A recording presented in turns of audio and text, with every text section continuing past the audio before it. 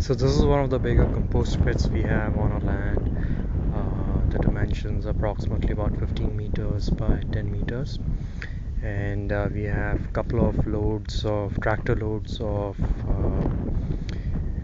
rice straw, which we have put inside the pit, and we are also gonna put dried farmyard manure, which is cow dung, in about a couple of days.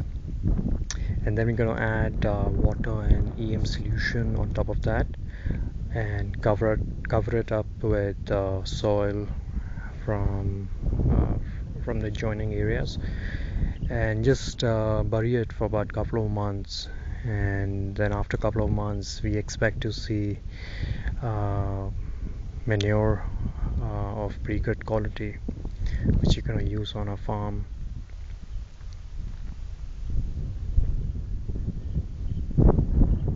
So we have about 10 pits on our farm.